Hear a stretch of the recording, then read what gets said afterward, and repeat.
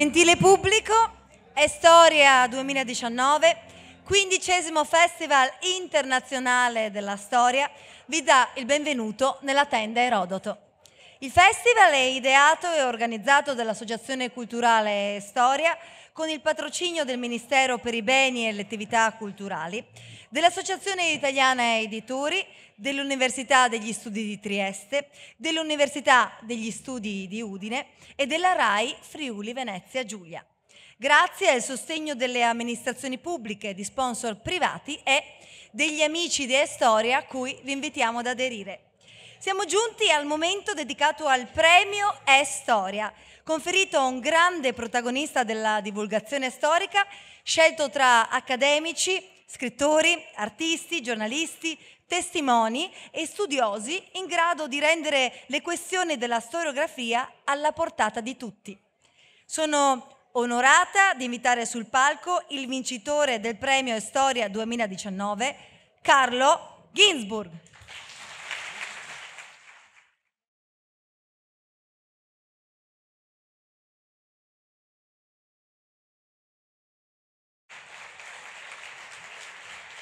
Ed invito sul palco il presidente dell'Associazione Culturale èStoria e curatore del festival, Adriano Ossola.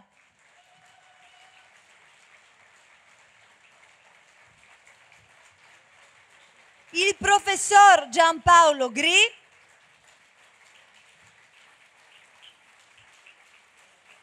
e il professor Andrea Zannini, membro del Comitato Scientifico di èStoria.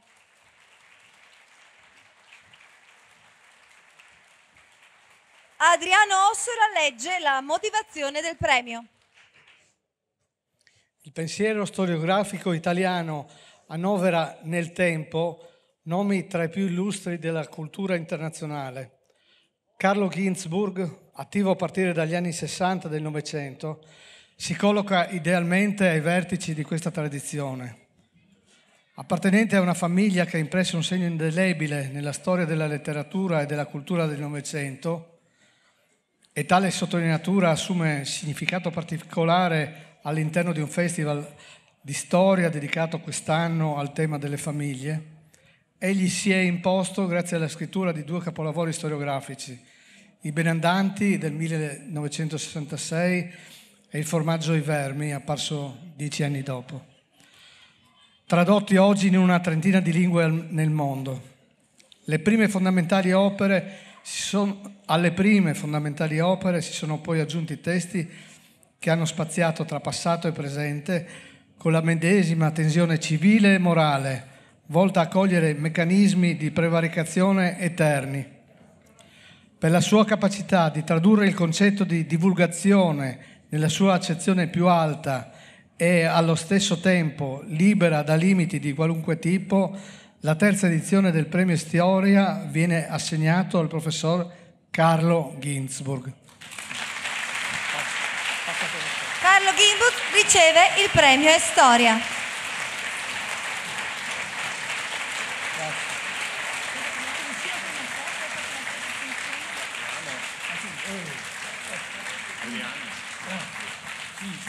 Se riesci a tenere.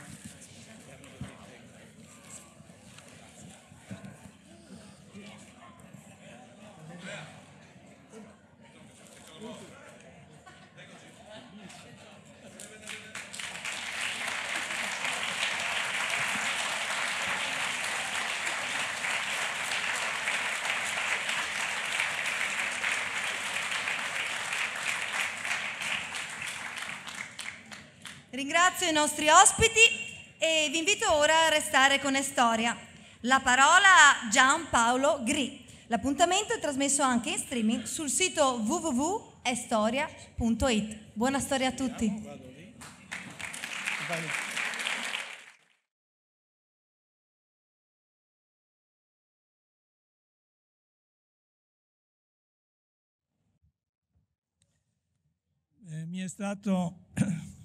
Mi è stato chiesto di aprire questo incontro con alcune brevi considerazioni preliminari intorno alle motivazioni del premio èStoria che è stato appena assegnato al professor Ginzburg.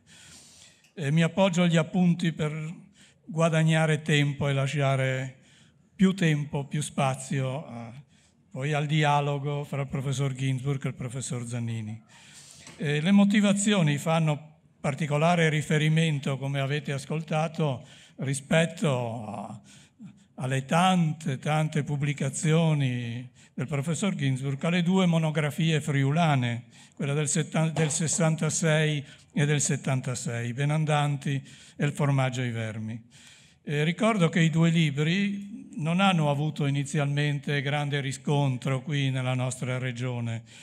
Nel 66, forse perché titolo e sottotitolo Stregoneria e culti agrari tra 500 e 600 non contenevano la parola Friuli, e i friulani non se ne sono accorti probabilmente. L'unico che se ne è accorto è stato Ioli Zorattini, che lavorava in archivio, evidentemente ha colto e ha fatto la recensione, la prima recensione qui su una rivista regionale. Nel 76 lì anche il formaggio ai vermi in un primo momento non ha avuto un grande riscontro, perché come sapete il Friuli era immerso nel problema del terremoto, nella tragedia del terremoto, però appena dopo il terremoto è stato un libro che i friulani hanno adottato, insomma, e San Menocchio è entrato anche nel santorale del Friuli e dei friulani. Più su, i libri poi invece subito dopo letti, riletti, discussi, ripresi, apripista di tantissimi studi fondati sulle carte inquisitoriali, dopo l'apertura al pubblico in particolare dell'archivio della Curia e dopo la catalogazione del fondo del Sant'Uffizio più in particolare, e con aspetti collaterali poi imprevedibili di grande interesse sociologico, antropologico. Il professor Ginzburg deve sempre difendersi dai tanti benandanti che vanno a dire anch'io sono di quelli, sono nato con la camicia, eccetera. Effetti però, insomma, ci interessano gli effetti invece scientifici, sul piano scientifico, il dibattito generale, non solo storico, ad esempio, spesso ideologico, ma il peso che questi due libri hanno avuto e hanno ancora nel problema della definizione di una identità friulana, di una identità regionale, eccetera. Accanto a tutto questo però ci sono due aspetti che vorrei toccare, le due monografie di matrice friulana e il tema della divulgazione. Mi piacerebbe soffermarmi un momento sul concetto di divulgazione a partire dall'etimologia, ma noto soltanto che nel caso di Ginzburg c'è un paradosso. Il paradosso è rappresentato dal rovesciamento del significato della parola. Non si tratta di un processo, non c'è stato un processo dall'alto verso il basso, ma non un processo colto, insomma, una cultura colta che ha sminuzzato nel corso di questi decenni le sue briciole verso il volgo. C'è stato esattamente l'inverso, in particolare con questi due libri. Un ricercatore che è convinto, per averci messo le mani, della complessità e della ricchezza della cultura volgare, popolare, folclorica. Non è mica facile, non sono mica molti che credono che la cultura contadina popolare sia ricca. Invece lui ci crede e ci ha creduto.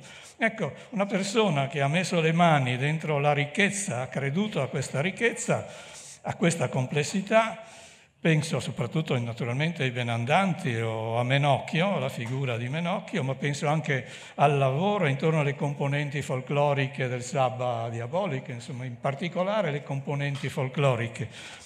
E che cosa ha fatto? Le ha fatto oggetto di analisi, di riflessione, di ricostruzione e l'ha divulgata però a quelli della cultura colta. Quindi ha rovesciato esattamente il concetto di divulgazione, per nostra fortuna e per fortuna. Credo che i benandanti lo ringraziano, quelli seri e quelli veri, no, che hanno trovato finalmente qualcuno che ha cercato di spiegare una identità, che non credo che esistano identità così complesse come quelle di persone che vivono, che hanno vissuto esperienze interiori così laceranti come quelle dei benandanti. Accanto a questo un altro aspetto però, l'interesse della relazione che si è stabilita in maniera casuale, anche qui sulla casualità e sull'inaspettato e sulla fecondità degli affetti imprevisti, a saperli cogliere naturalmente. Ginzburg ha scritto pagine molto importanti, ha molto riflettuto e scritto. Ecco, la relazione che si è stabilita fra una regione di confine come il Friuli, e tanto più oggi il premio assegnato in una città di confine come Gorizia, che il confine se lo porta insomma nella pancia, se lo porta dentro incorporato come parte di se stessa, e uno studioso invece internazionale, autore di saggi, di monografie che hanno scavalcato tutti i confini linguistici, che è al centro di dibattiti che interessano le tradizioni scientifiche più diverse a livello internazionale. Ecco, eppure, come pochi altri ricercatori, penso, uno che ha scelto di abitare le aree liminali, le aree laterali, le aree di confine della storia e delle discipline che si occupano attratto anche dal punto di vista cognitivo dallo scarto, dalla norma, dall'anomalia, dalla differenza. Uno dei motti che ho letto scritti con una incisività che ha pochi riscontri di Ginzburg è che l'anomalia vale più della norma, mentre non è vero l'inverso. L'anomalia contiene la norma e la norma non contiene l'anomalia.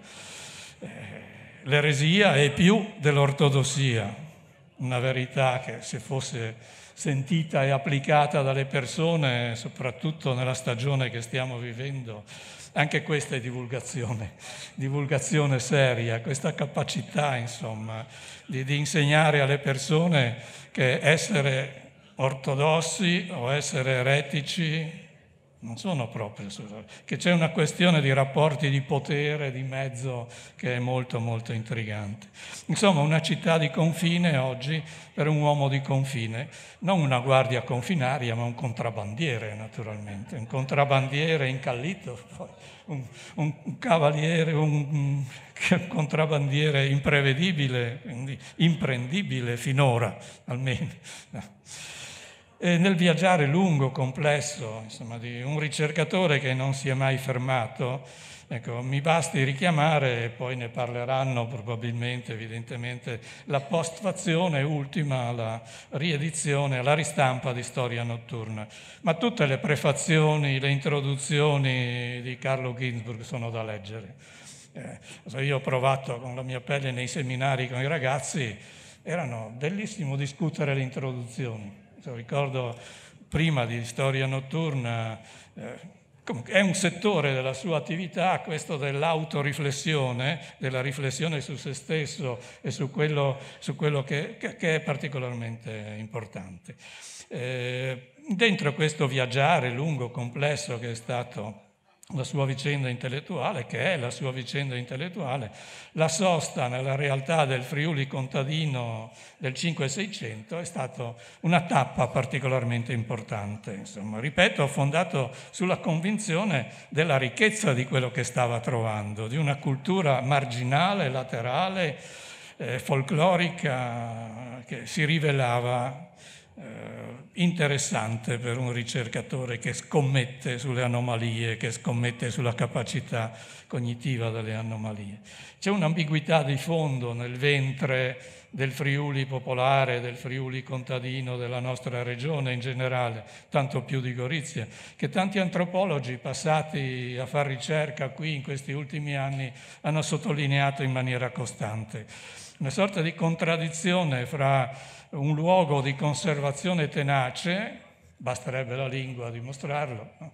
Un luogo di conservazione di una cultura folclorica che solo il seppellimento della cultura contadina sui gradoni di Re di Puglia ha cominciato a sgretolare all'inizio del Novecento, per poi finire di sgretolare negli anni 50 e 60, però nello stesso tempo, accanto a questa caratteristica, a questa conservatività così forte, nello stesso tempo una terra aperta a percorsi complessi di popoli, lingue, culture, di sovrapposizioni, di intrecci.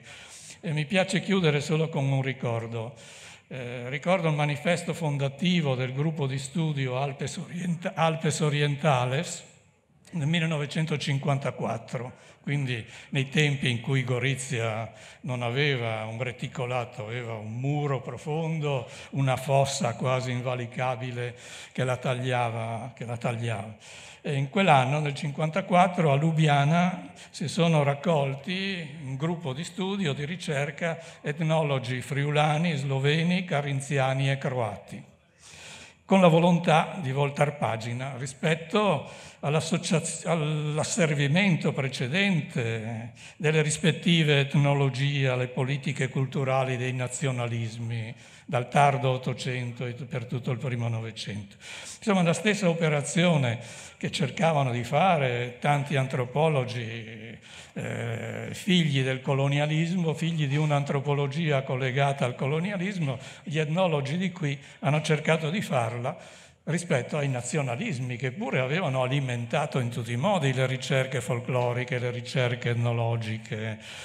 Il rappresentante, insomma, la penna di quel gruppo di ricerca era Grafenauer, un grande studioso sloveno, e scrive così a nome di tutto questo gruppo: non c'è fenomeno del folklore di un popolo in quest'area d'Europa, dove di popoli ce ne molti, che possa essere affrontato e interpretato senza la conoscenza profonda delle tradizioni dei popoli vicini. Un folclorista non può fare il folclorista se non si guarda intorno, se non prende sul serio la comparazione. E se non praticassimo, scrivono così, questo itinerario comparativo reciproco, ci meriteremmo i rimproveri severissimi delle generazioni future. C'è anche questo nel premio. Carlo Ginzburg non è dentro il suo lavoro di divulgazione, fra virgolette, insomma, non ha divulgato soltanto conoscenza. C'è anche questo, la sua capacità di divulgare un atteggiamento morale molto forte, questa straordinaria capacità di fondere, ricordo le parole di un suo grande amico, Adriano Prosperi, la capacità di fondere distacco intellettuale, un rasoio come pochi, distacco intellettuale, partecipazione emotiva rispetto alle ricerche che compie e nello stesso tempo una indignazione sempre controllata là dove l'indignazione ci vuole. Grazie per tutte queste lezioni. Prego.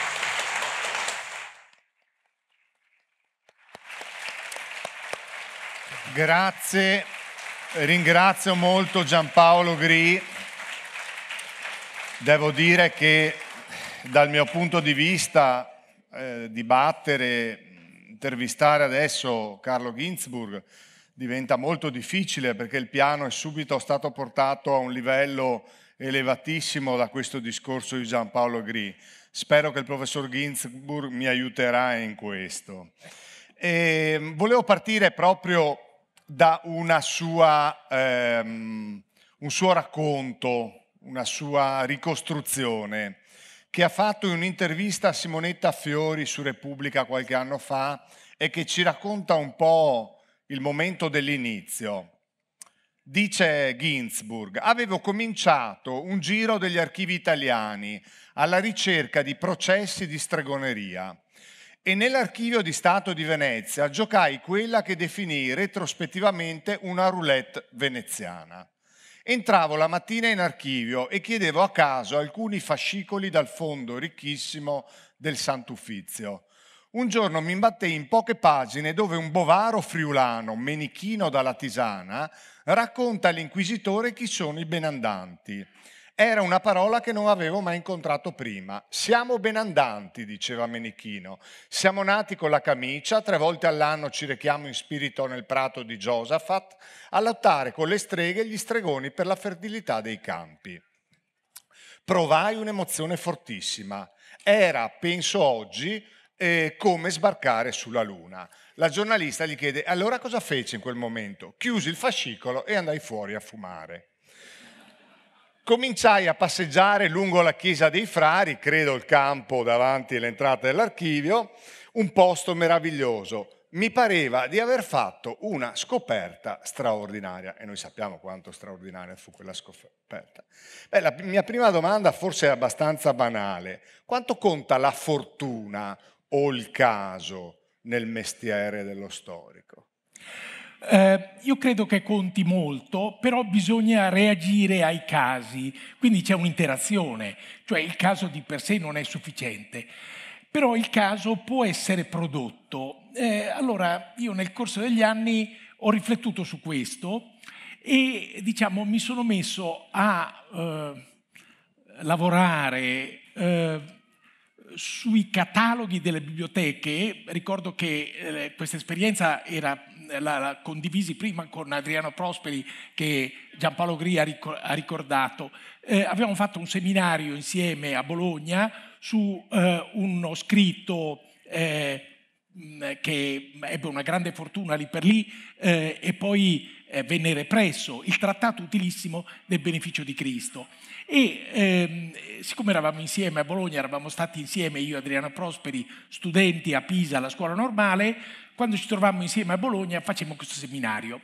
Scrivemmo insieme un saggio. Nel corso di questa ricerca cercammo di ricostruire la foresta di cui il beneficio di Cristo era un albero, e quindi c'era il catalogo a schede della straordinaria biblioteca dell'Archiginnasio e cominciavamo a guardare, non so, Marco, Benedetto, cioè incontrando dei nomi a noi sconosciuti, un Marco da Osimo, invento, eccetera. Allora l'idea di usare il catalogo non solo per trovare delle risposte, ma anche per formulare delle domande, si è poi ripresentata con internet. E cioè, diciamo, l'idea di non solo cercare delle risposte sulla rete, ma anche usare la rete per formulare delle domande che in questo momento non sappiamo ancora. Io credo che la rete sia una risorsa straordinaria, e questo è banale, però bisogna saperla usare e questo non è ovvio. Allora, diciamo, la velocità della rete deve essere abbinata alla lettura lenta. Io ricordo sempre, diciamo, la definizione che Nietzsche, allora filologo e non ancora filosofo, nella sua lezione inaugurale a Basilea propose come definizione della filologia. La filologia è l'arte di leggere lentamente. Ora, si tratta di abbinare quindi la velocità e la lettura lenta e, diciamo, usare la rete non può arrivare attraverso un processo di autodidattismo. Si usa dire che la rete è uno strumento democratico, ma è potenzialmente democratico. Io invece dissi una volta, lo scrissi anche, che il motto della rete è la parola politicamente scorretta di Gesù registrata da Matteo, proposta da Matteo. A chi ha sarà dato. Cosa vuol dire questo? Vuol dire che in realtà la rete richiede una formazione prima che non può avvenire attraverso la rete. Questo vuol dire che oggi più che mai gli insegnanti in carne ed ossa sono indispensabili per arrivare a usare la rete in una maniera sofisticata. Certo, tutti cerchiamo sulla rete delle risposte, però l'idea è anche di creare rumore, quello che si chiama tecnicamente rumore, per suscitare delle domande. Su questo potrei continuare, ma però mi accorgo che No, devo fermarmi. è ben chiaro, cioè non conta tanto la trouvaille in sé stessa quanto saperla riconoscere, quindi saper porre le domande corrette rispetto a quello che si trova. Ma facciamo una domanda ancora più semplice. Quando lei negli anni 60 si imbatteva in un bovaro friulano o in un mugnaio di Montereale Valcellina, era naturalmente un uomo del popolo e la storiografia di sinistra marxista di quegli anni considerava, diciamo, gli uomini del popolo soprattutto nelle loro macroaggregazioni, le classi, le corti demografiche. Invece lei e qualcun altro avete cominciato a studiare gli individui del popolo, come da 2000 anni la storiografia faceva per le grandi personalità. Questa era una posizione politica, naturalmente. Sì, però ecco, lei ha giustamente ricordato la storiografia di sinistra. Allora io qui citerò due nomi che erano, diciamo, stati per me decisivi e non dico nulla di originale in questo. Uno è Antonio Gramsci, la cultura delle classi subalterne. Ora, naturalmente, diciamo, le classi subalterne sono fatte di individui.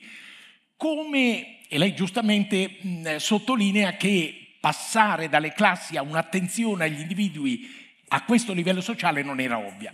Dall'altra parte, accanto diciamo, a Gramsci, nella mia lettura di diciottenne e poi, in seguito, Ernesto De Martino, cioè un grande antropologo che è stato per me, come lo è stato Gramsci, decisivo. Allora, gli individui. Qui io credo che, diciamo, da parte mia ci fosse una, come dire, tensione suscitata dalla lettura dei romanzi.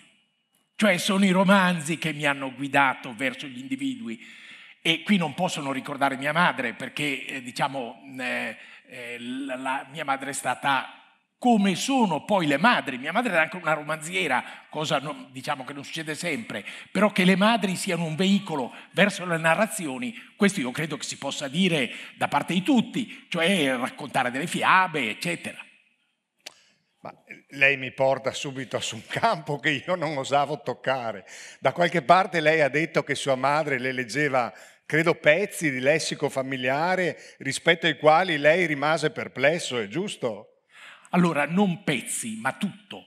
Però, sì, non è che me lo leggeva. Qui successe qualcosa di assolutamente insolito. Cioè, come ho ricordato stamattina, dunque mia madre scriveva a mano, perché non scriveva a macchina, scriveva a mano su fogli di carta formato A4, diciamo. In quel caso scrisse lessico familiare piegando questi fogli in due, credo per un motivo molto semplice, perché così poteva fare più in fretta se doveva ricopiare modificando. Allora c'erano questi fogli, mezzi fogli, e io lessi il lessico familiare, è stato l'unico caso, mentre mia madre lo scriveva. Cioè mia madre lo scriveva e via via me lo dava da leggere.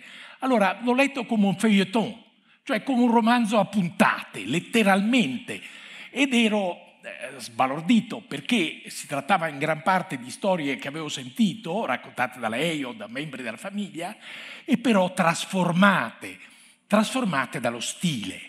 Cioè c'è stato questo passaggio che ho visto sotto i miei occhi dalla tradizione orale alla, diciamo, scrittura, una vera metamorfosi.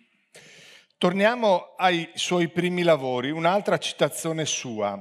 Ridurre la scala dell'osservazione voleva dire trasformare in un libro quella che, per un altro studioso, avrebbe potuto essere una semplice nota a pie pagina in un'ipotetica monografia sulla riforma protestante in Friuli. I motivi che mi hanno spinto allora a compiere quella scelta, diceva qualche anno fa, non mi sono del tutto chiari. Le si sono chiariti nel frattempo? Non in maniera definitiva. Diciamo, qui però ritorno forse alla sua prima domanda, cioè come, diciamo, questa attenzione all'individuo. Allora, qui sì, diciamo, torno allora ai romanzi, non c'è dubbio.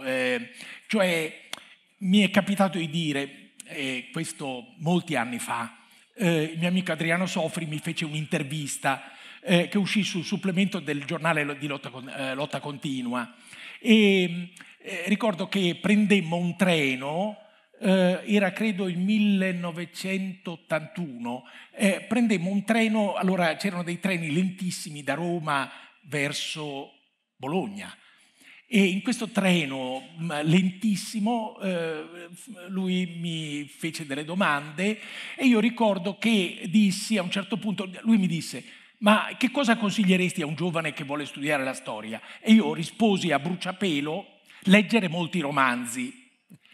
Leggere molti romanzi.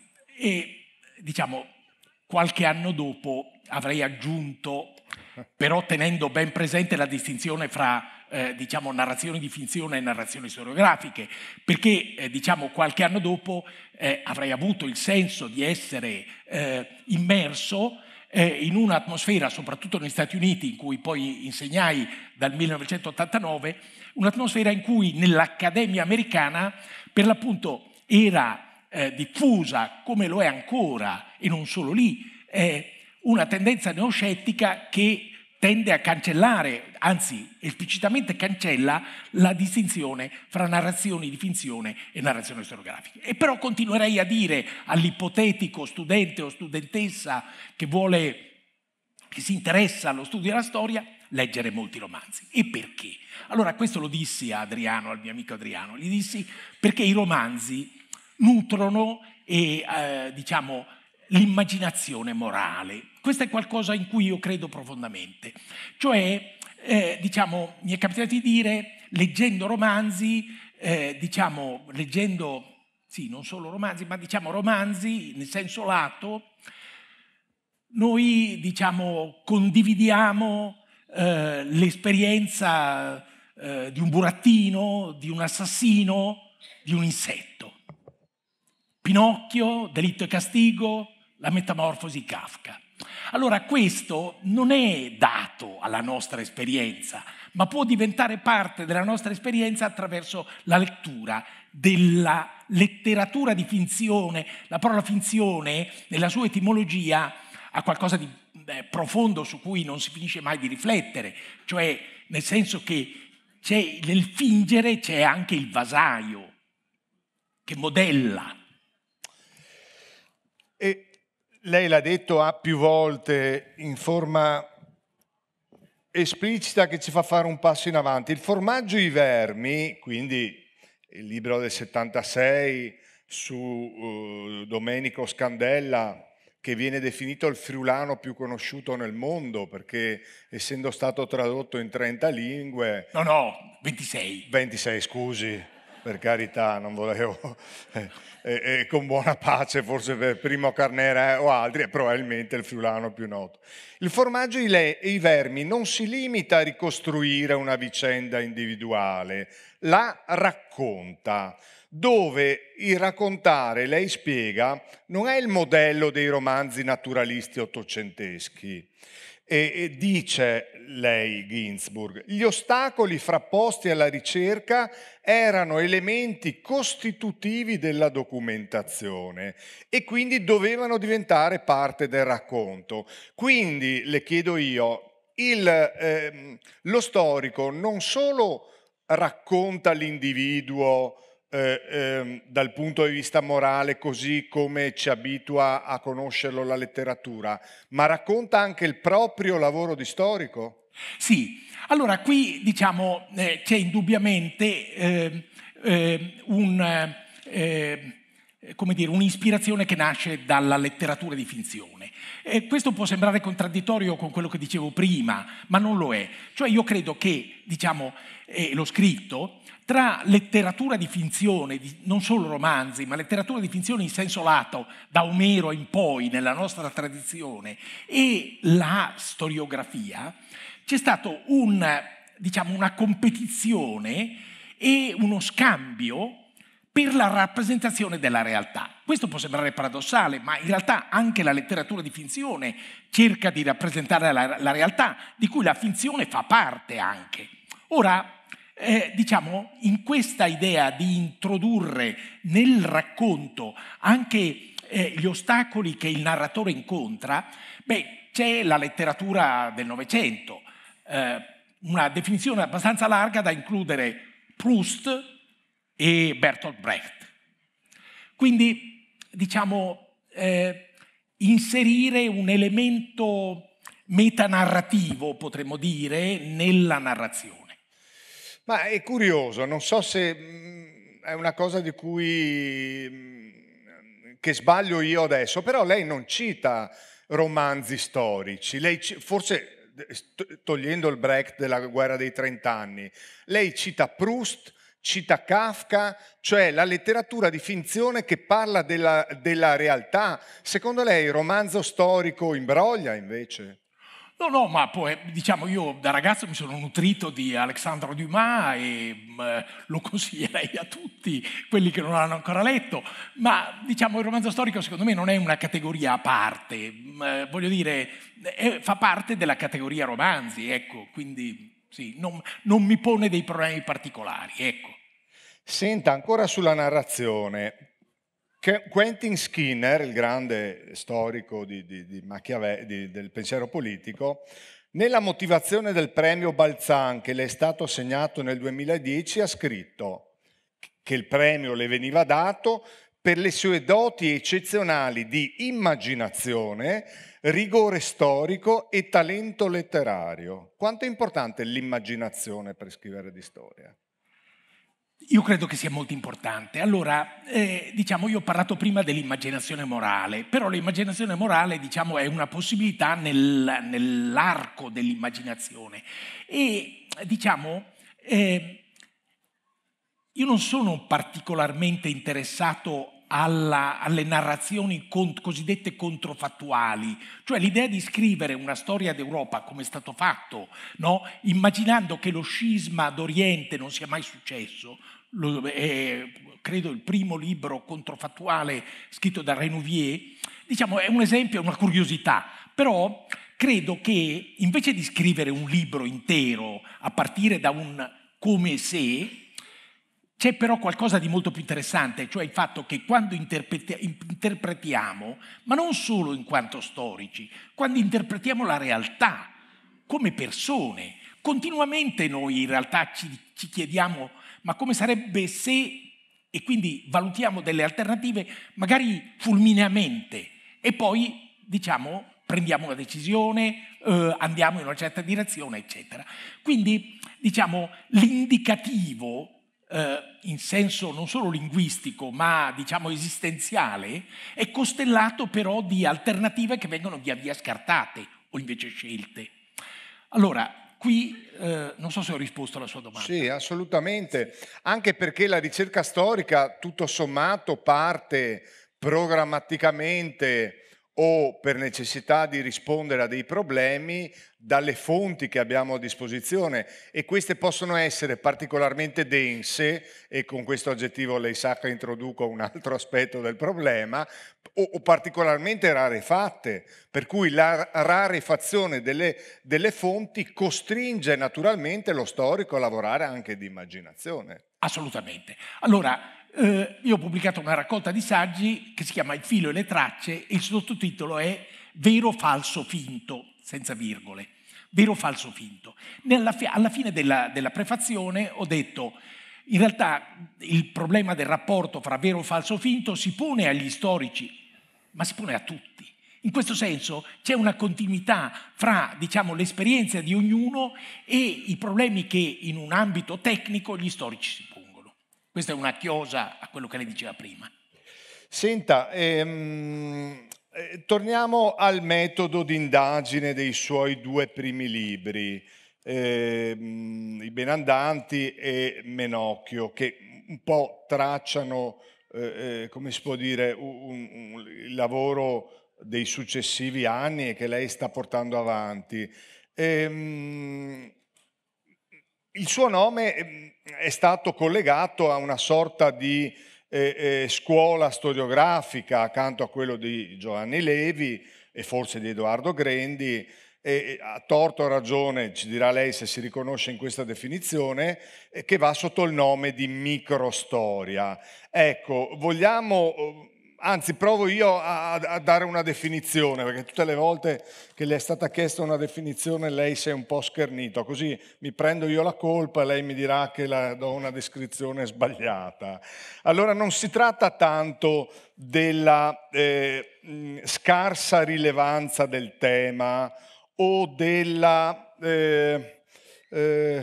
poca importanza del problema storico. Si tratta sostanzialmente di una prospettiva di metodo, per esempio di adottare quella che è stata chiamata l'analisi densa, cioè la crescita esponenziale, la raccolta esponenziale di materiale su un medesimo argomento, e quello soprattutto di analizzarlo nella completezza della sua dimensione.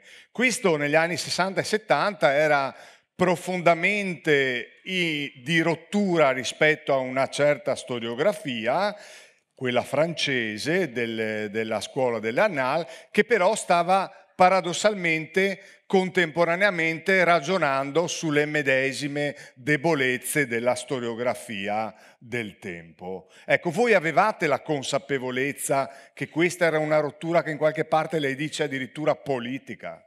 Allora, la parola microstoria non ricorre né nei benandanti né nel formaggio ai vermi, anche se il formaggio ai vermi è stato spessissimo citato come un esempio di microstoria.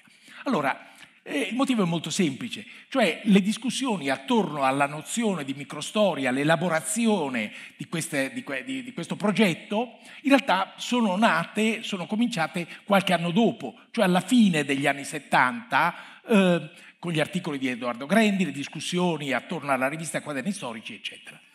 Ognuno di noi è arrivato, diciamo, a queste discussioni con un bagaglio proprio. Il mio bagaglio era diverso da quello di Giovanni Levi o di Edoardo Grendi o di Carlo Poni.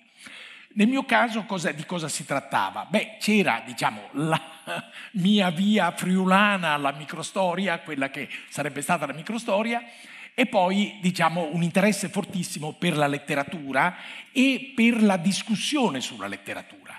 Allora, Spitzer, Auerbach, cioè degli studiosi, grandi filologi romanzi, che nel caso di Spitzer hanno teorizzato, diciamo, una lettura ripetuta che a un certo punto, come dire, si infiamma su un particolare, il click di cui parla Spitzer. Allora, l'idea che da un particolare nasce una lettura dell'insieme. Questo è qualcosa che mi ha impressionato profondamente, e nel caso di Auerbach, nel suo grande libro Mimesis, l'idea di estrarre dei passi da Omero e la Bibbia fino a Proust e Virginia Woolf, estrarre dei passi e analizzarli. Qui troviamo proprio la lettura densa, la lettura lenta, e qui nasce però il problema della generalizzazione, che non è mai automatica. Allora, qui vorrei tornare un momento a questa faccenda dell'individuo, perché è vero, io, diciamo, nel formaggio ai vermi ho, diciamo, riflettuto su un individuo che compare fin dalle prime righe, no? Col suo nome, eccetera, e poi però, diciamo, attraverso la ricostruzione del modo in cui Menocchio leggeva i libri, i vari libri che ho cercato di identificare, che lui aveva citato nel corso dei processi, in realtà ho parlato di un filtro che andava al di là della sua persona. Ora qui, diciamo, si è innescato un processo di riflessione che è poi andato avanti. Io ho scritto un saggio sulla vergogna, che non ho mai tradotto in italiano. La domanda da cui ero partito era di molti anni fa, era questa: ma perché io mi vergogno di Berlusconi? Questa domanda non è ovvia, almeno a me non pareva ovvia, cioè voglio dire, o meglio, diciamo che la risposta non era ovvia. Perché? Non era un senso di colpa, ma era un senso di vergogna. Allora, diciamo, ho cercato di riflettere su questo e ho proposto una definizione di individuo che, diciamo, a cui sono affezionato, cioè l'individuo è il frutto, potremmo dire, l'intersezione di insiemi molteplici. Io sono membro della specie animale Homo sapiens sapiens, sono membro della metà maschile cosiddetta di questo insieme, sono membro di un insieme di professori universitari nati a Torino e oggi in pensione, eccetera. C'è poi un insieme in cui, diciamo, c'è un solo membro, e questo è quello delle impronte digitali, in cui, diciamo, io non sono simile a nessun altro, come nessuno di voi è simile a nessun altro. Però, e qui scatta la cosa interessante, quello che costituisce un individuo è l'interazione fra qualcosa che è assolutamente unico e qualcosa che è via via più generico.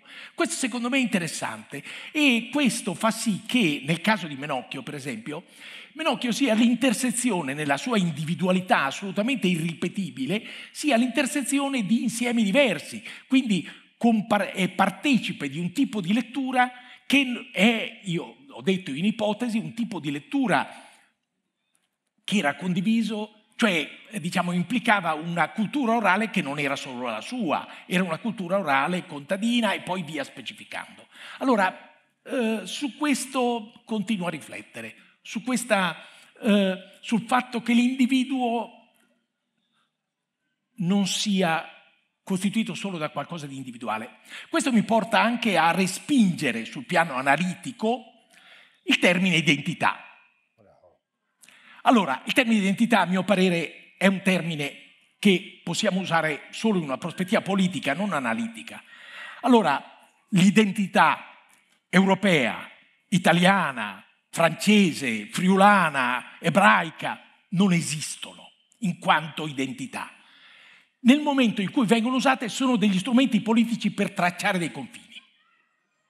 Allora qui, diciamo, nasce un problema, cioè quello, diciamo, della differenza fra le categorie degli osservatori e le categorie degli attori, su cui ho scritto un saggio, anche questo non è tradotto in italiano. Mi succede di scrivere dei saggi in inglese e poi mi annoia il fatto di doverli tradurre, eccetera, quindi penso ad altro, ma un giorno o l'altro mi piacerebbe tradurli e raccoglierli. Allora, questo saggio si chiama Le nostre parole e le loro, si chiamerebbe in italiano, in cui ragiono su questa dicotomia, cioè, diciamo, le categorie degli osservatori e le categorie degli attori. Infiniti attori hanno usato il termine identità, quindi il termine identità ha una sua importanza storica indubbia. Io, come osservatore, non voglio usarlo. Grazie moltissimo per questa affermazione. Io personalmente le farei un applauso. Grazie. La prossima domanda ha un minimo di introduzione personale. Io mi sono iscritto a una facoltà di storia di Venezia nel 1980, quindi quando la microstoria, diciamo quaderni storici e la collana degli Inaudi erano agli inizi, e il primo corso che ho frequentato è quello del suo grande amico e mio grande maestro Francesco Orlando. Quindi diciamo colui che ha cercato di scrivere una teoria freudiana della letteratura, e mi chiedevo già in quegli anni, e finalmente posso chiederglielo di persona, professore, voi che avevate questa attenzione per l'individuo, perché non siete andati nella corrente degli anni 70, non dico di Freud, ma andava più di moda Lacan, della psicanalisi? Perché non avete utilizzato lo strumento? Non lo ritenevate storiograficamente utile? Non lo ritenevate uno strumento di analisi utile? Dunque, allora qui distinguiamo. Francesco Orlando ha scritto, come lei ha ricordato, dopo aver scritto un libro bellissimo, La lettura freudiana della Fedre, ha scritto un piccolo, densissimo libro per una teoria freudiana della letteratura. Devo dire che io conosco pochissimo Lacan, però ero sorpreso dal credito che Francesco Orlando dava a Lacan. Le nostre discussioni erano fittissime, sì, mi manca enormemente. Eravamo estremamente diversi. Mi ricordo che l'ultima volta l'ho visto, l'ho scritto anche in un ricordo su di lui, ci siamo visti a Pisa, non sapevo che sarebbe stata l'ultima volta. A un certo punto, siccome io lo interrompevo continuamente perché lui aveva una sintassi spietata, una specie di macchina da guerra che andava avanti, io quindi lo interrompevo, eccetera. Allora lui mi disse, ridendo, vedi, io sono Pascal, ma tu sei Montaigne. Allora, capito? C'era questo scherzo. Allora, il suo maestro, Tomasi Lampedusa, aveva detto che quello che il bipede uomo diciamo, ha in potenza è la possibilità di leggere Pascal, i pensée di Pascal. Ora, diciamo, questa scelta in favore dell'uso della psicanalisi è stata fatta esplicitamente da Francesco Orlando. Nel mio caso, io ho avuto un rapporto molto meno stretto con la psicanalisi, però ho cercato, per esempio in un caso, di rileggere un caso di Freud, basandomi su un elemento che Freud aveva registrato, ma senza coglierne l'importanza. Un particolare, e qual era? Nel caso bellissimo sull'uomo dei lupi, il paziente, un russo, racconta a Freud, e Freud registra, senza soffermarsi, che è nato con la camicia. Io avevo già scritto i benandanti, allora ho provato a rileggere questo caso di Freud partendo da questo particolare e quindi, diciamo, ho scritto, insomma, ho reinterpretato il caso. Naturalmente non avevo altri elementi a parte, diciamo, l'elaborazione del caso da parte di Freud.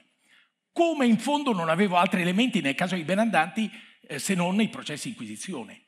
L'analogia non è assurda. Freud, come ricordo in questo saggio, scrivendo al suo amico di giovinezza Fliss, gli dice: sono colpito dal fatto che dalla somiglianza tra il mio metodo e quello degli inquisitori. Cioè lui da un lato pensa, lui ebreo vivendo nella cattolica Vienna, pensa, diciamo, alla confessione, alle analogie fra la confessione e l'analisi, e dall'altra parte pensa a se stesso come un inquisitore, tra virgolette. Ora, diciamo, il sogno che fa il paziente, che racconta il sogno infantile in cui lui vede su un albero appollaiati dei lupi che lo guardano fissamente, io l'ho interpretato come un sogno iniziatico che era stato mediato dalla sua gnania, dalla sua balia, che diciamo una contadina russa che, diciamo, in ipotesi gli trasmette una credenza radicata nel folklore russo, certo. E cioè che chi nasce con la camicia diventerà lupo mannaro. E quindi io scrissi in un'altra cultura il paziente, invece di diventare un nevrotico sull'orlo della psicosi, sarebbe diventato un lupo mannaro.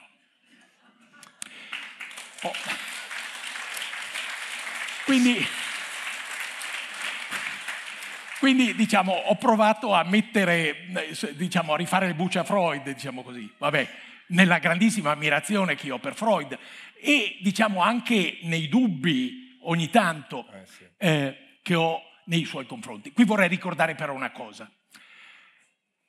Io ho avuto moltissime fortune, dei grandi maestri, degli amici straordinari. Lei ne ha citato uno, Francesco Orlando, vorrei citarne un altro, Sebastiano Timpanaro, una persona straordinaria, un grande studioso. E diciamo Timpanaro, che era un militante politico di sinistra, grande filologo, scrisse un libro sul materialismo e io lo lessi nel 1970, credo, e allora non c'era ancora l'email, gli mandai una lettera, io ero a Bologna, lui era a Firenze, e gli dissi: il tuo libro mi piace moltissimo, però tu a un certo punto dici riguardo alla psicanalisi che Freud ha avuto un'importanza straordinaria come liberatore della morale sessuale e però, diciamo, nel suo approccio non c'è niente di scientifico. Ma come? Gli dicevo io.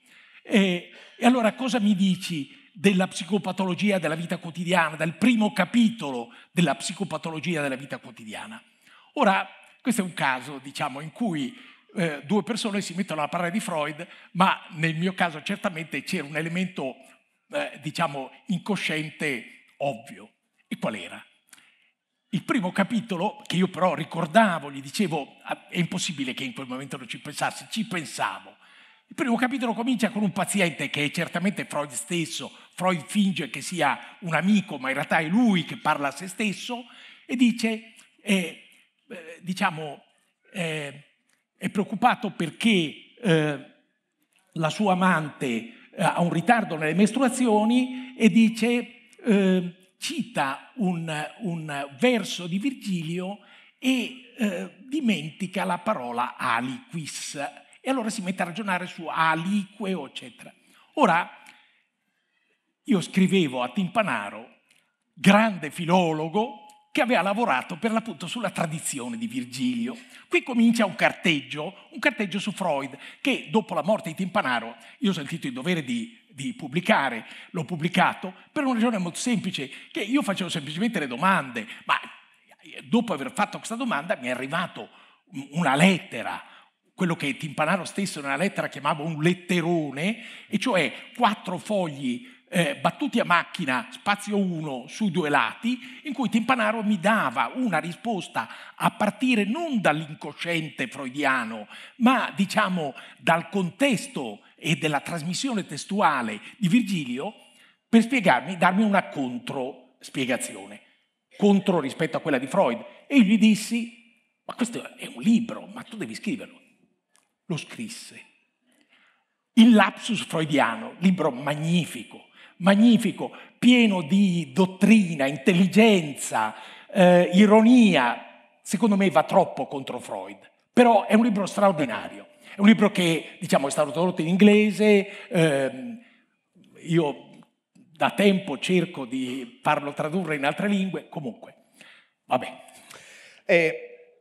I suoi personaggi, mi viene da usare questo termine letterario, streghe, stregoni, eretici, anche giornalisti condannati per omicidio negli anni del terrorismo. E è facile pensare che lei si identifica nei perseguitati. Qui mi tocca, forse per i più giovani, ricordare che il padre del professore è morto per le torture naziste. Ciò che colpisce è che lei però si identifica anche nei persecutori e cerca di penetrare, uso un termine molto abusato storiograficamente, la mentalità del persecutore. Questo perché spesso le parole dei perseguitati ci arrivano attraverso la trascrizione dei persecutori, o per un interesse anche dal punto di vista umano, oltre che storico? La ringrazio molto per questa domanda. Allora, in realtà, diciamo, c'è uno scarto temporale. Cioè, io sono partito certamente con un elemento di, forte, qui esito perché non voglio usare la parola empatia, che rifiuto, quindi non si tratta di identificazione, ma diciamo una forte simpatia, diciamo, nel senso forte è il termine, per le vittime, un accostarmi a cercare di cogliere le voci delle vittime. E però gli inquisitori erano rimasti in ombra. Marino Berengo, che ho avuto la fortuna di conoscere e di essere suo amico, parlò quasi subito, avevo appena pubblicato i Benandanti, e lui disse che, in realtà scrisse, che gli inquisitori erano troppo in ombra. Aveva ragione. Ora, a distanza di anni dopo, ho scritto un saggio che si chiama L'inquisitore come antropologo. Lo pubblicai prima, uscì prima in svedese, poi in inglese, insomma, vabbè, è uscito anche in italiano, in quella raccolta Il filo e le tracce. Ora, qui devo raccontare un brevissimo aneddoto che mi è capitato di raccontare ieri a Udine. È questo. Io dunque, lì, l'inquisitore come antropologo è un titolo provocatorio, che però, diciamo, cercava di render conto della inquietante contiguità intellettuale di cui mi ero reso conto tra me stesso e gli inquisitori. Mentre, il tentativo di cogliere le voci delle vittime non mi poneva nessun problema, anche se non ne capì per molti anni le implicazioni autobiografiche, e però, diciamo, nel caso della contiguità intellettuale con gli inquisitori, lì sono stato colto di sorpresa, perché in effetti anch'io, come gli inquisitori, cercavo di cogliere la verità. Questo era vero nel caso degli inquisitori, io direi in generale, cioè, diciamo, certamente erano pieni di pregiudizi. E i miei pregiudizi? Su questo ho anche cercato di ragionare in un altro saggio. Però, diciamo, questo filtro degli inquisitori andava indagato. Ora scrissi questo saggio e alcuni anni dopo mi trovavo a Mosca per una conferenza, ricevetti una telefonata, dall'altra parte del telefono c'era qualcuno che mi disse io parlo a nome del gruppo Memorial. Io sapevo di questo gruppo, era un gruppo che raccoglieva testimonianze, le raccoglie ancora, è nel mirino di Putin, ha raccolto testimonianze sul Gulag, nomi delle vittime, eccetera, e si batteva allora per la difesa dei diritti civili in Cecenia. E dall'altra parte la voce mi disse vorremmo avere un dialogo pubblico con lei. Io ero, una richiesta che mi ha fatto molto piacere, però perché ho chiesto? Perché abbiamo letto il suo saggio L'inquisitore come antropologo e vorremmo discuterne con lei. C'è stata questa discussione e la loro proposta era questa, la loro domanda, diciamo. Questa lettura obliqua dei processi di inquisizione potrebbe essere usata anche nel caso dei processi dell'età staliniana? Ci fu una discussione appassionante. Io non avrei mai sospettato una reazione del genere al mio saggio, ma voglio dire, quando uno scrive non può naturalmente padroneggiare tutte le reazioni possibili. Sì, lei ha appena ricevuto il premio per la divulgazione storica, c'è un po' anche di paradosso in questa, di benevolo e coraggioso paradosso. C'è certamente la divulgazione come forma, diciamo, di semplificazione, via, potremmo dire. C'è la divulgazione di cui parlava Giampaolo Gri, cioè portare in realtà la cultura popolare ai colti e agli studiosi. Io mi permetto di suggerire un terzo livello della sua opera divulgativa, e cioè quello di non aver accettato alcun tipo di semplificazione, come si può dire, bonaria rispetto al lettore, che dalla densità e dalla cultura del suo scritto è portato a studiare, a rileggere magari alcune pagine particolarmente complesse o alcuni riferimenti che naturalmente non si conoscono, perché la sua cultura, voglio dire, è sotto gli occhi di tutti, i suoi riferimenti non possono essere a disposizione di tutti, e quindi l'opera di divulgazione è in realtà un'opera, mi perdoni l'espressione, di istruzione. Quindi è un altro caso in cui il divulgato sale verso il divulgatore. Ma la mia domanda è più generale. In realtà lei vede qui al festival èStoria, ma si vede anche nei canali televisivi dedicati alla storia, che la divulgazione storica, la domanda di storia e l'opportunità di raccontare la storia, spiegare, analizzare la storia con un numero crescente di persone è un fenomeno assolutamente concreto. Che tipo di idea lei ha riguardo a questo, rispetto a quando lei ha iniziato a studiare o in questi decenni? C'è qualcosa di nuovo o c'è sempre stata questa domanda di storia? Ma io risponderò in maniera obliqua, ripetendo qualcosa che ho detto quando ho ricevuto questo premio, che mi ha, devo dire, insieme riempito di gioia e di stupore, perché non mi sarei mai aspettato di vedere i miei libri associati alla divulgazione. E però ho detto qualcosa che mi era capitato di dire in passato e che mi pare pertinente qui. Il mio motto è tartufi per tutti. Perché? Perché i tartufi sono buoni, sono rari e sono cari. Tartufi per tutti.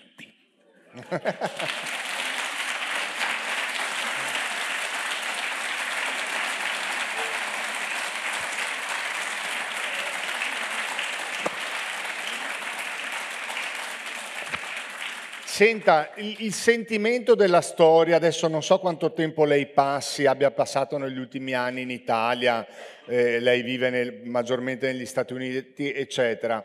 L'idea di storia che abbiamo noi italiani sta cambiando negli ultimi anni? È diversa rispetto agli altri paesi? C'è, come si può dire, una concezione della storia nel senso comune europea diversa da quella statunitense? Ma dunque io ricevo una rivista dall'Università di Harvard, una rivista diciamo che non è una raccolta di saggi, è una specie di bollettino, e in uno degli ultimi numeri c'era una statistica sopra, perché è legata alla storia questo bollettino, c'era una statistica sopra il numero degli studenti che nel corso degli ultimi 20 anni sceglie di studiare storia e diciamo c'è un calo impressionante. Quindi voglio dire, la sofferenza, possiamo dire, degli studi umanistici che noi percepiamo in Italia e in Europa è condivisa negli Stati Uniti. Cioè, diciamo, è un circolo vizioso. Ci sono, diciamo, meno prospettive di lavoro, quindi meno studenti che scelgono queste discipline, eccetera. Questo è molto grave, c'è una perdita di conoscenza molto grave. Io penso che, diciamo, sia decisivo, diciamo, insistere sull'insegnamento della storia, e però, diciamo, mi è capitato di sottolineare che non bisogna confondere, come spesso si fa, cioè usando memoria e storia come se fossero sinonime. Non lo sono. Memoria e storia vanno distinte, come fece, diciamo, tantissimi anni fa il grande sociologo francese Maurice Halbwachs, morto a Buchenwald nel 1945. La memoria si nutre della storia anche, la storia si nutre della memoria anche, e però vanno tenute distinte. Questo io credo sia molto importante perché, diciamo, si tende a dire con, diciamo, la perdita della storia perdiamo, diciamo, la memoria, ma non è solo questo. Diciamo, in realtà, diciamo, anche un rapporto con un passato che non abbia una carica emotiva molto forte va, diciamo, tenuto presente come fonte di ricchezza. La distanza è qualcosa che va trasmessa, la distanza intellettuale. E qui torniamo però a quello che diceva Giampaolo Gri nella sua introduzione e che lei ha evocato indirettamente in molte delle sue domande. Quindi io credo che, diciamo, sia giusto, sia importante, sia necessario insistere sull'insegnamento della storia che include anche la memoria e inversamente. Sì, che sono due fenomeni che noi notiamo continuamente: la diminuzione degli studi storici nel pacchetto, come importanza nel pacchetto formativo, e al tempo stesso una domanda di storia che ha le fisionomie più diverse, le ricostruzioni filmiche e quant'altro. Per esempio, io sono particolarmente preoccupato della ormai quasi totale assenza delle conoscenze storiche nella formazione delle classi politiche. Questo è un elemento che per noi che siamo nati studiando la storia, come si può dire, come filtro indispensabile per leggere la realtà e modificare la realtà, è una cosa che mi atterrisce. Non so lei cosa ne pensa. Non c'è dubbio. Io direi non solo perdita di conoscenza della storia, ma, diciamo, un abbassamento del livello culturale impressionante. Cioè, voglio dire, tutte queste sottolineature dei congiuntivi usati a vanvera, che sono giustissime, sono però un sintomo chiaro. Cioè, questa è gente che non legge, che non ha letto. Vabbè. Ora, diciamo, la situazione italiana è, diciamo, gravissima. È gravissima. E però, se guardiamo a quello che succede, diciamo, nel Regno Unito, beh, è impressionante. Cioè, diciamo, nessuno avrebbe potuto immaginare una situazione come quella che si è sviluppata sotto i nostri occhi a proposito della Brexit. Impressionante. Cioè, l'incompetenza della classe politica nei paesi più diversi è un fenomeno internazionale. Allora, qui c'è qualcosa che, diciamo, ha a che fare con, io credo, un fenomeno storico drammatico, e cioè, diciamo, la perdita di peso e il deperimento dei partiti politici come mediatori tra, diciamo, cosa dobbiamo dire, le classi, le masse e, diciamo, le decisioni. Questo è un fenomeno non solo italiano, è un fenomeno drammatico. Ora, questo è certamente anche legato alle nuove tecnologie. Io prima facevo l'elogio della rete, dobbiamo vedere anche il prezzo che si paga, perché, diciamo, questa tecnologia non è innocente, lo sappiamo tutti. Quindi qui c'è anche un fenomeno, un circolo vizioso, drammatico. Sì, un articolista britannico ha scritto qualche giorno fa: l'unica cosa buona di questa classe dirigente dei Tories è che Winston Churchill è morto, non li può vedere. E io penso che a questo punto, se lei è d'accordo, professore, possiamo chiedere se c'è qualche domanda da parte del pubblico. Così nel giro di una decina di minuti concludiamo questo lungo incontro. Non so se ci sono domande dei social, no? Avanti, domande dal pubblico. Vedo molti capelli bianchi, ma anche diversi giovani, gente che come me è cresciuta leggendo i benandanti e il formaggio i vermi. Sì. Prego. Un momentino che arriva il microfono.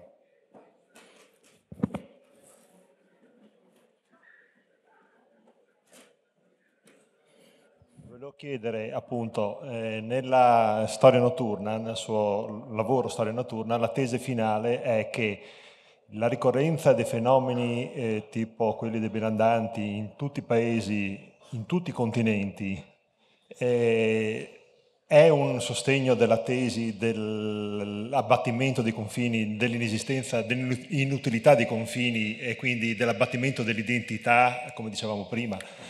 Cioè la cultura popolare è un qualche cosa che va oltre i confini, che... Qui, diciamo, vorrei introdurre dei distinguo. Io non ho detto tutti, mi sono effettivamente addentrato in maniera metaforica in uno spazio eurasiatico, però per esempio l'Africa è completamente al di fuori della mia ricerca. Ecco, io quindi distinguerei ancora una volta fra identità come, diciamo, autoidentificazione e identità come categoria analitica. Io non la uso come categoria analitica, però se qualcuno mi dice io sono, la mia identità è, io registro questo come un fenomeno.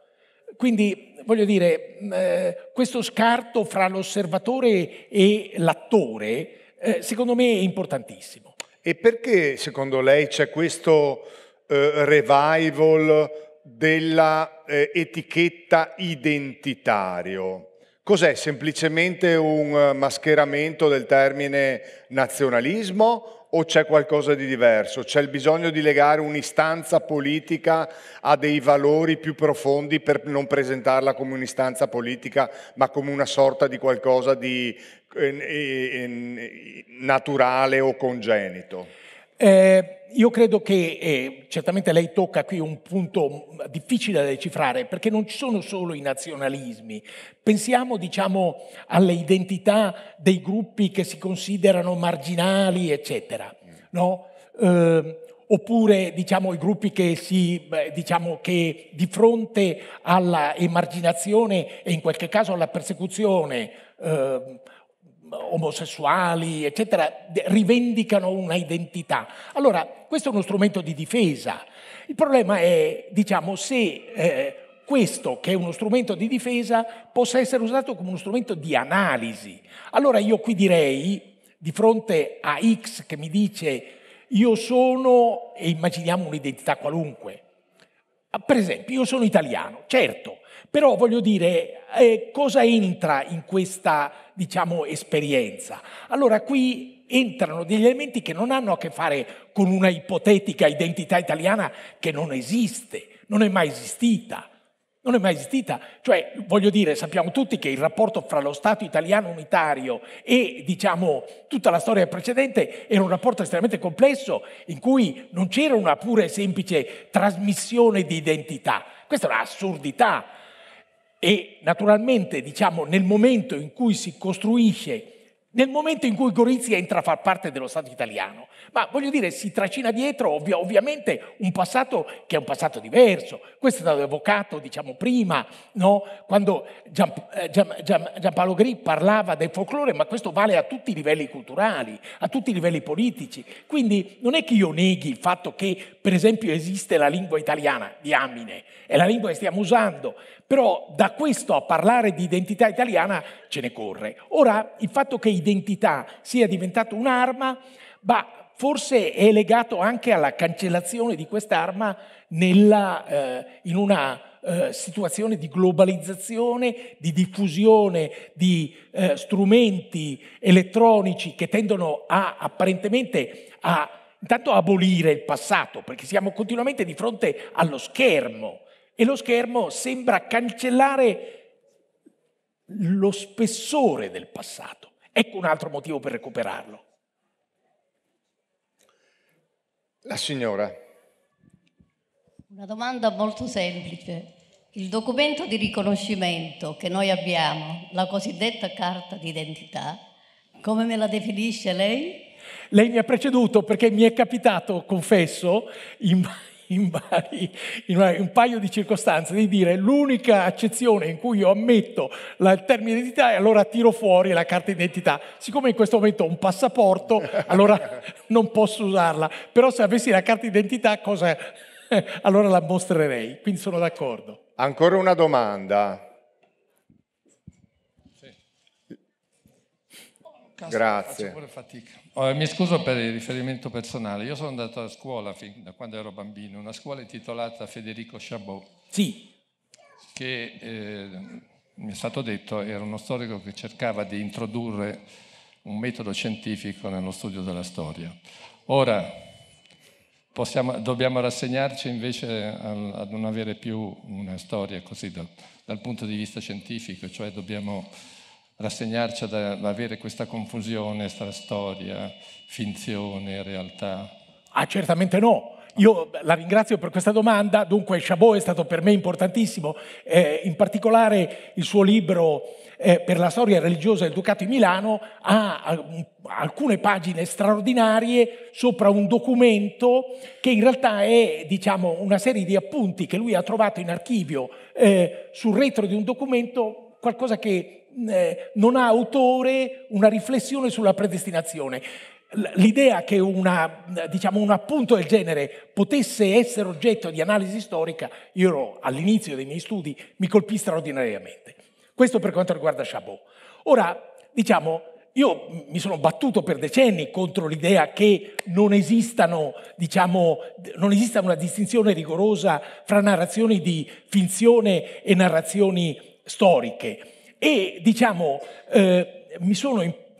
un'occasione di polemica diretta è stato quando mi sono reso conto, per una confessione esplicita da parte di uno studioso, che non era in grado di confutare le tesi dei negazionisti sulla Shoah, benché le trovasse moralmente ignobili e politicamente ripugnanti. E però non si sentiva in grado di confutarle. Ma questo mi è parso pazzesco.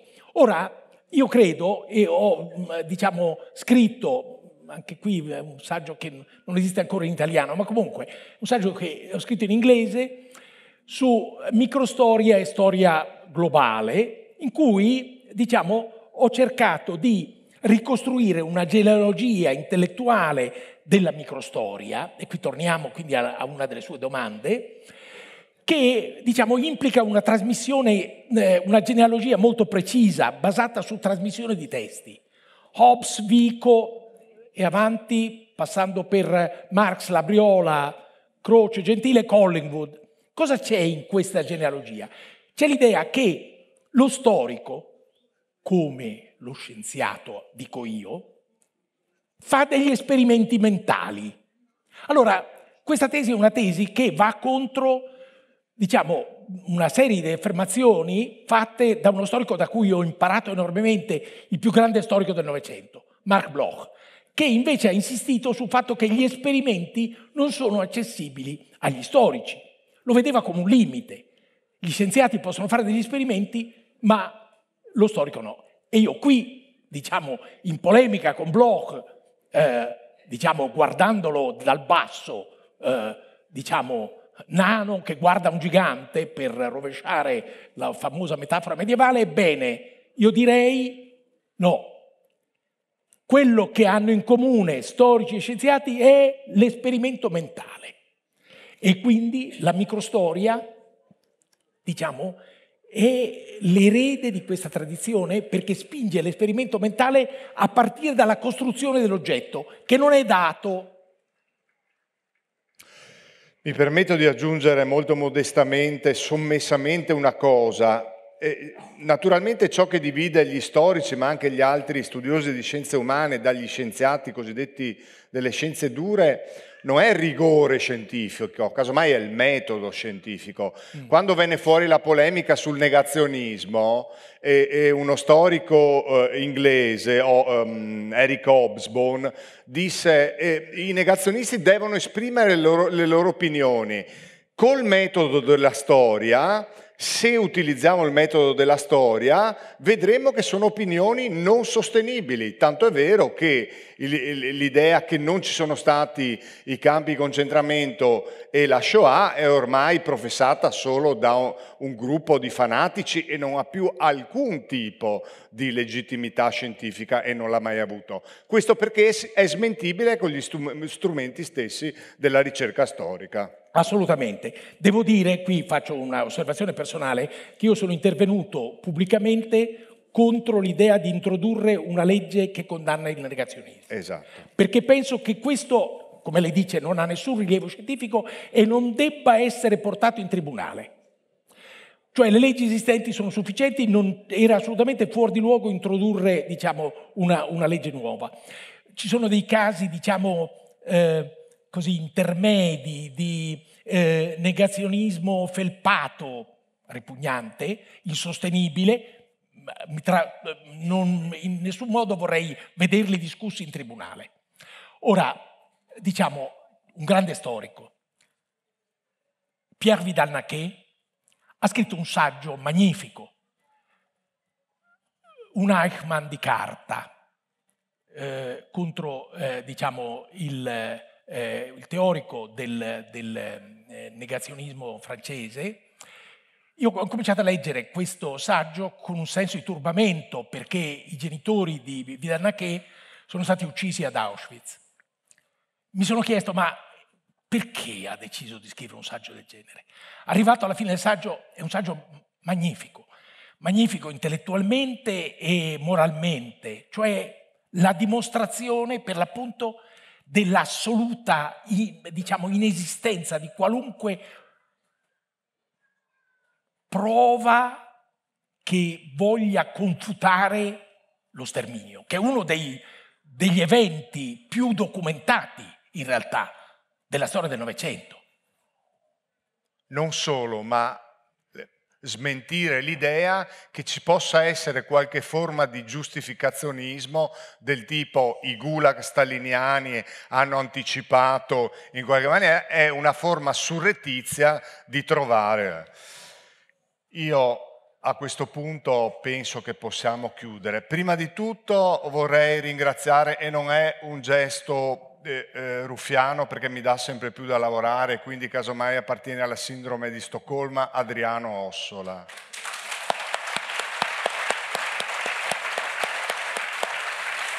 Che ogni anno prepara un festival di questo interesse, di queste dimensioni. C'è qualcos'altro dopo oppure no? Abbiamo finito? Allora vorrei ringraziare i tecnici che non vengono mai ringraziati.